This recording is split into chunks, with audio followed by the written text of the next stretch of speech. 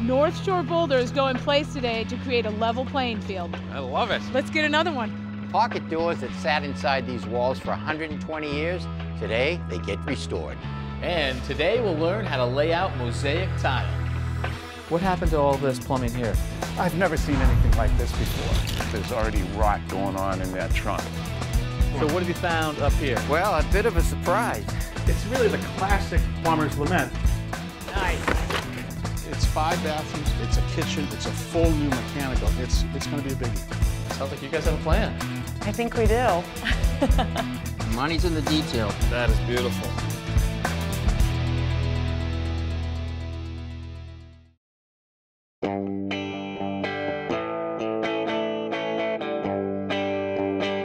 Hi there, I'm Kevin O'Connor and welcome back to This Old House here on Cape Ann, Massachusetts, up on the North Shore. And this beautiful lot that we have, just about a mile from the water, nice wooded area with all of this ledge and granite that the original house was built around. That shingle style right there, originally a summer house, built in 1890.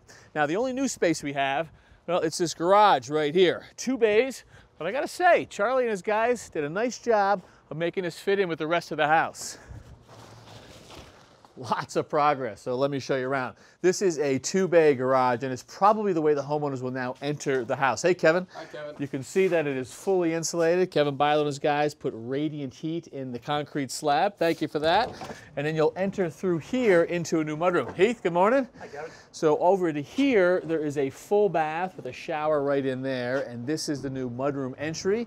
And as you walk back through here into the heart of the house, you can go to the back. This will be family room with kitchen off to this side. And then this opening right here, this was added so that you could see straight through to the front of the house. And check that out. Entryway, the beautiful diamond leaded glass windows right there. And then we've got the fireplace. That's going to be restored and all fixed up. Phil, how are you? John, Tommy, what's going on? I'm trying to figure out what's going on with these pocket doors. You know, they're over 100 years old, and pocket doors are really sweet for So original, huh? original. See how quiet That they is are? a beauty. Look at the size of that thing. Still run good. That is awesome. But this one over here, not so good. It actually fell off the wheels right here, and we had to pull it out of the opening. And I've never actually seen this hardware before. I think what I'm going to do is I'm going to open it up above. We've had to strip the plaster off of this wall here. Yep.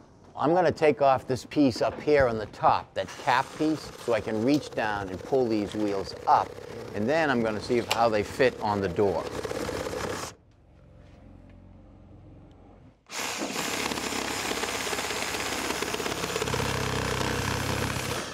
See if we can lift that out.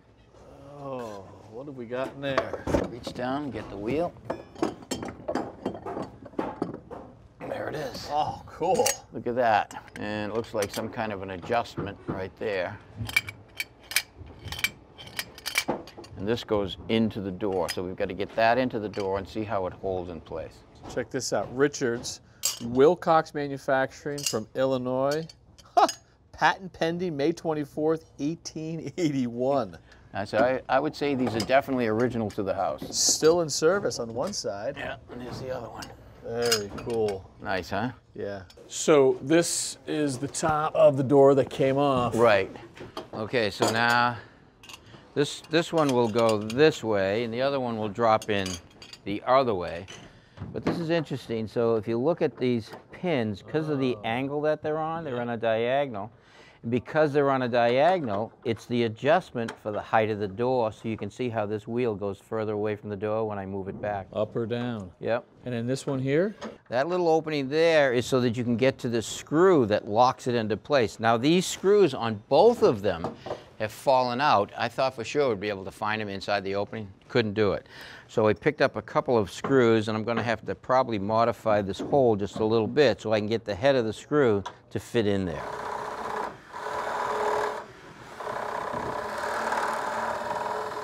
See that head fits in there?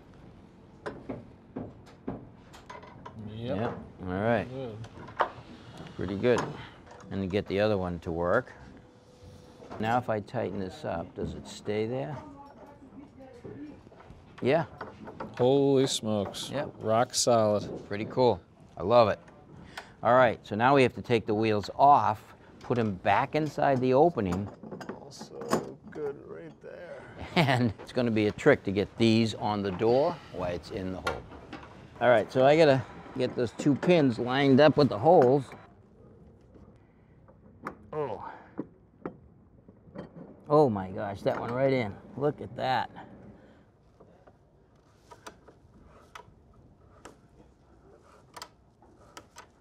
Come on up.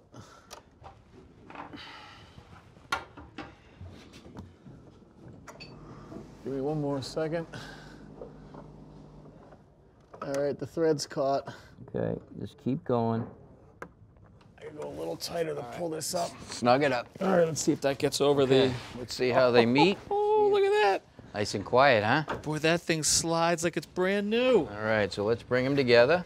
Holy mackerel. That really slides easy. Right in the middle there. There. Very nice. What do you think, Tommy? Get another 120 years out of these? Well, 100 anyway. Now you can watch This Old House and Ask This Old House anytime, anywhere. Download our new app to stream full episodes to your tablet, your TV, and your phone. Binge on classic episodes, catch up on recent renovations, and get step-by-step help projects all around the house. And best of all, it's free. The most trusted home improvement information is now available on your Amazon Fire TV, Roku, Apple TV, iOS, and Android devices. Download the This Old House streaming app today.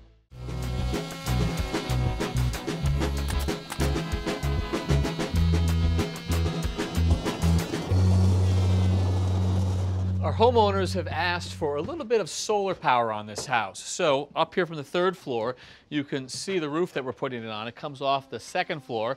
Danny is our installer. Danny, good to meet you. Hey, nice to meet you too, Kevin. So I'm told you're giving us a new type of panel, sort of a low profile panel? Low profile panel, it's a roof integrated panel or solar system. So what does that mean? So it's going to be directly attached to the roof. And when I say roof integrated, there's not going to be shingles underneath. The solar panels actually act as the roofing system. Really? Okay, so I am seeing some shingles, but these are just going to be around the perimeter? Yep, yeah, we'll step flush with the shingles underneath, but other than that, we just have our roofing underlayments directly underneath the panel. So you can sort of see it here, shingles, which we're used to. This is the peel and stick layer. Yep, that's exactly right. So under the panels, we'll have the peel and stick, and then this layer right here. Yep, the fireproofing layer, that's what makes our system Class A fire rated. Nice. That's what allows it to be so close to the deck. All right, Heath, you're clipped in. I appreciate you helping out. I know you would have anyway, but you actually have to do this, right? We do. So yeah, in Massachusetts, we're actually required to have a licensed electrician assist in the installation of solar panels. Danny, have our best man. All right, oh, let me get out of the way. Panels coming in. So I'll take one in if you just want to keep feeding it. So first of, you said 6 panels, Danny? 6 panels, that's right. What are we looking at here? So we're looking at our 360 watt solar cell, 60 cells within this solar panel. Like we mentioned earlier, we've got our racking integrated into the panel on all sides. What's really special about this one is how each panel integrates with one another.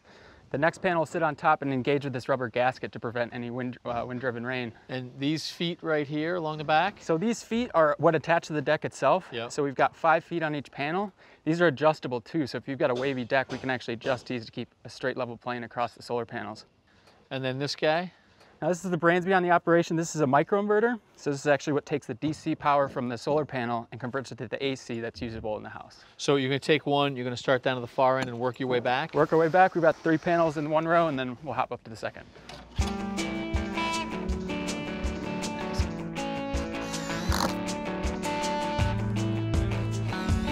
Each one of our panels has a grounding lug.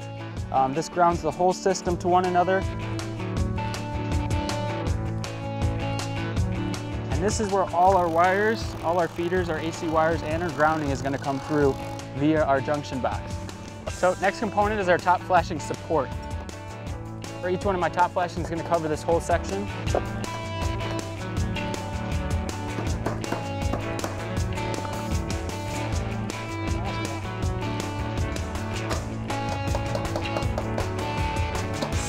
So what sort of an output are we going to get from this array? So from this array, we've got 6 panels, 2.16 kilowatts on the DC side. Any guess how much of their power load it's going to handle?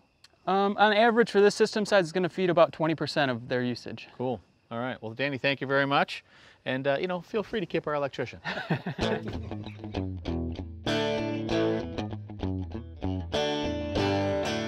Want to tackle all your home improvement projects with confidence? Join This Old House Insider, a new streaming service from This Old House, the iconic Emmy-winning series that inspired a generation of home enthusiasts. Stream over 1,000 episodes of This Old House and Ask This Old House commercial-free. Watch it all in the This Old House app. And join live online Q&As with our experts. Best of all, you can try Insider free for 7 days. To join, go to thisoldhousemembership.com. So the last thing you would think is we needed more boulders on site, but we do because we needed to create a level playing space for their daughter. Everything was a steep slope before, so these boulders are brought in so we could help retain that slope and it doesn't wash out. So over here, we have an assortment of boulders. Hey, Fred. Hey, Jen, how you doing? Good, how you doing? Good to see you. So you want to tell us why you have them all laid out like this? Well, when the truck comes and they dump them, they're just in a big pile, so I like to spread them out. Take like a mental inventory, see what we have, take note of the size, shape, color. So as I'm building the wall, I can remember, hey, I saw that rock earlier, go back, grab it, put it on the wall. Yep, Hopefully it's like it the fits. memory game. You have to Hopefully figure it out your fits. space. It's You know, a form of they art. don't always fit, but Yep, that looks pretty good. nice and tight. Now we're gonna find another rock to fit in over these two rocks, the 1/2, 2/1. Love that. All right, so we'll fit one that fits like a puzzle piece right in. Yep. All right. All right, let's go rock shopping. I think I remember seeing a few over here that might work. Ooh, I like this one. Let's give it a shot.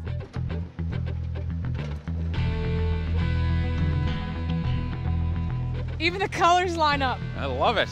Let's get another one. There you go. That's nice and flat. That one's nice.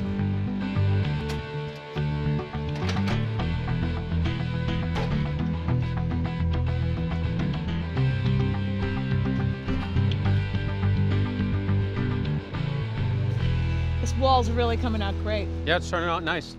Thanks, guys. Thanks for coming out in the snow today, and good seeing you, Sounds Fred. good. Thank All you. right, thank you.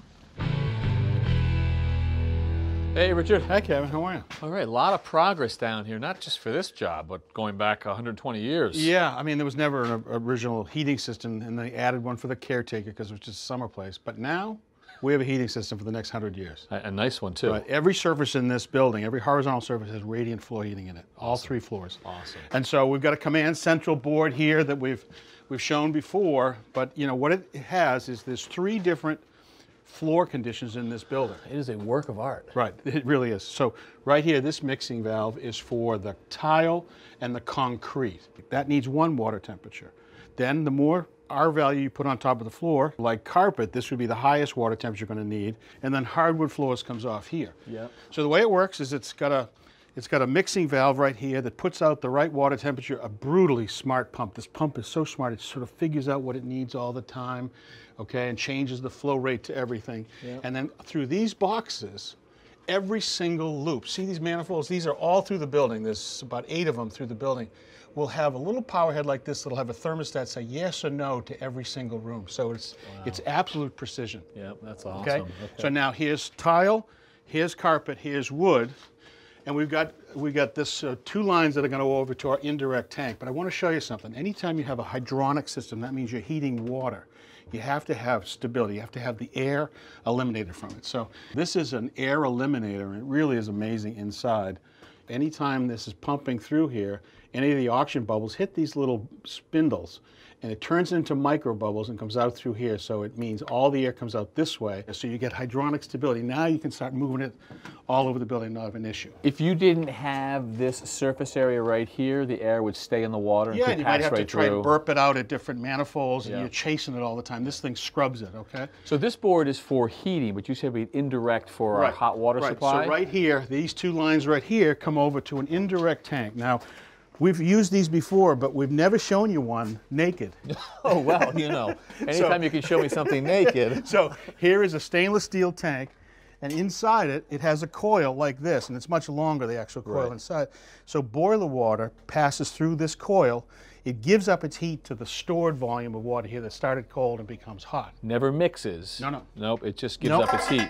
No, and then when it's done, look at this, the level of insulation right here. 6 inches of Right, insulation. and that'll be right here, and it'll be on every single surface. So it becomes this super insulated thermos bottle, ready to go for plenty of hot water for all those bathrooms in this building. Indirect because the fire is over there and it only comes on when this cools down. One flame in this boiler right here. Yep. And this is our gas-fired condensing boiler. It's a floor-mounted unit. You know, a lot has changed in these high-efficiency boilers. Let me show you. So Kevin, we've talked about this before, you know, the heat loss in any building changes all winter long according to how cold it is outside versus how warm you want it inside. So if you have a typical house like we do with those 3 different floor conditions, the tile, the carpet, and the wood, the water wants to circulate and just gently modulate all winter long and just change a little as it gets colder. And we first went into super efficient gas-fired condensing boilers. Those boilers were all relatively small and wall hung. Now those wall-hung boilers were really efficient, except the heat delivery system was looking for a gentle supply to it, and the boilers got so hot so quick that they fired up and got quickly hot and then they shut off, so they cycled too much. So we really would like to have the burner stay on longer. So the trend has been to go to larger water content heating device so that the burner has a chance to stay on longer at a lower input. You can see that the temperature in the boiler doesn't get super hot. It actually more closely matches what you're looking for out in the system, and that reduces cycling. So this is what a cutaway is of this larger water content boiler. It helps to understand. You know, when these, Look at you. okay, when these wall-hung boilers used to first came out, the heat exchangers had relatively small water content. You know, this was one and this was another, and these would be stacked together and the flame would come through. And that's the full volume of water That's that you right, had. in either of those. And so with this, you can see a burner right here. The burner comes with this beautiful flame that will just modulate and change according to how cold it is outside. But this is how much water content. See it? Water, water, water, water, water everywhere. Wow. So now that water is gently circulating, you know, through the build, out through it. So it'll actually take the burner's input and just stay on. And it seems backwards, right? Because you're going to leave the burner on? Yeah, we're going to leave the burner on, but at the perfectly lowest amount versus having to come on and off. Also counterintuitive that in this case, bigger is better That's than right. smaller. Yeah, but it really is. We want to reduce cycling because we're inefficient when we're cycling. Right. Beautiful. Love it. Thank you, Isn't that Richard. cool? Hey, Mike. So the Ferrante van is out front, which means it is time for tiling. They're working up here on the 2nd floor. This is the master bedroom. This is a guest bedroom in here. Mark, how are you? Good, Kevin. How you doing? All right, big layout table here. And just off of the bedroom is a guest bathroom. Erik, how are you? Good, Kevin. So this is our little bathroom in here. What are we working with? Well, today we're working with a marble mosaic. Can I see that? Marble. So are both of these light and dark marble? Yep, the white is the honed, the gray is the polished. Let me see if I can pick that up in the window reflection. Oh yeah, so the gray reflects and the white is pretty flat. That's the honed. All right. And check that out. So this is on a little bit of a mesh backer. Exactly. So there's a whole bunch of little pieces. Yep, a whole bunch of pieces made into one 10 by 10 square. Cool design with this and that Yep. sticking out. All right. Yep. So how are you thinking about layout? Walk me through that process, please. Well, Kevin, when we start a layout, most important thing is, you know, the focal point, big pieces, when you come in this door. So this right here, threshold, this is the first thing people are going to Exactly, see. that's what your eye's gonna go to. Follow along the wall here. Another important place. Yep, and right up to the tub. And then I presume you're less concerned about this side just with all the other things going on? Yeah, a little less concerned. We have the vanity, we have a toilet, it's gonna eat up a little bit of room. Okay. But still at the same time, you know, we'll be symmetrical, left to right, front to back. Right. And you get that symmetry by picking your center lines, which are already Exactly. drawn on the Yep. floor. Yep.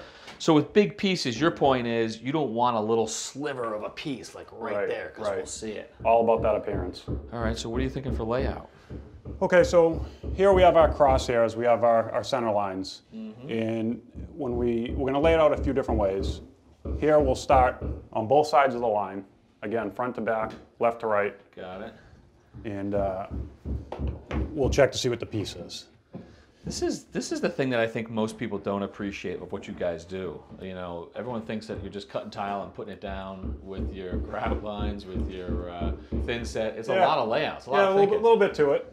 a little bit to it. So again, back to left to right, what we have is, that's a big piece. You like that? Yes, so we're starting with a 10 by 10 square, Kevin. So right there, You'll have almost 8 3/4 piece. Nice. I'll take it. Okay, so that's a good line going this way. And if we Yep. continue towards the tub, Yep. If we go towards the tub, there's another one for you. 2 full pieces. This would be your 3rd full piece. Uh-oh. not too crazy about it. So you'll have a little tiny stub. Give me that again. How many inches was that? We're about 2 3/4 inches. So what do you do in that situation? You blow up this? Well, this is where we'll make an adjustment and see what we end up with. So what I'm going to do is I'm going to move these. I'm going to split this center line. Okay. The front to back center line. We're going to stay where we are, left to right. We know this one works. We know that one works. I'm just going to stick this back in there for us. So we basically have adjusted half a tile. Our little 2 3/4 inch stub piece is going to be what now with your tape? Looking a lot better.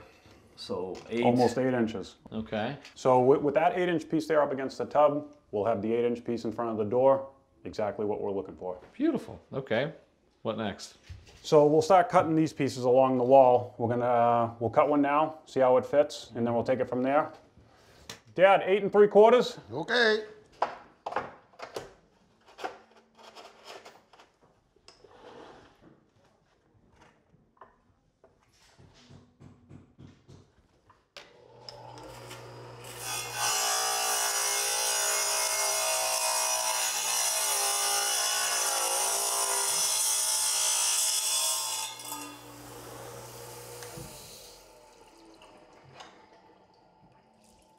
We'll give that a look, Mark.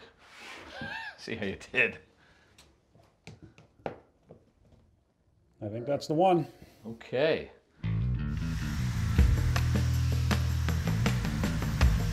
Put a couple pieces down. 1/4 inch by 1/4 inch notch trowel. A little back butter. No spacers for your separation there? You're just going to eyeball that? Nope, we're going to do it by eye.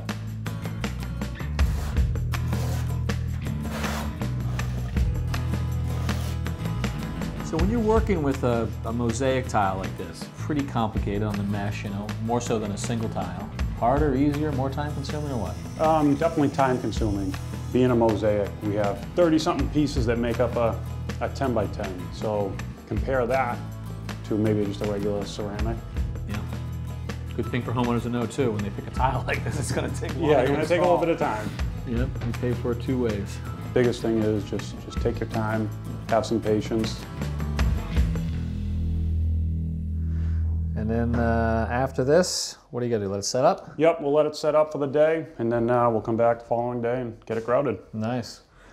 Mark, Kevin, what do you think? How'd your son do? looks great. It does, doesn't it? Yes, it does. I like the tile, I like the design, and you definitely figured out the edges all right. Nice job, guys. Thank you. All right, well, that is it for us, but next time we are going to restore the original leaded glass windows, and Jen is going to start getting plants in the ground. So until then, I'm Kevin O'Connor. I'm Mark Ferrante. I'm Erik Ferrante. For This Old House here on Cape Ann.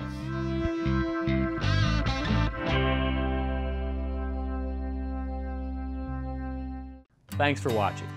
This Old House has got a video for just about every home improvement project, so be sure to check out the others. And if you like what you see, click on the subscribe button to make sure that you get our newest videos right in your feed.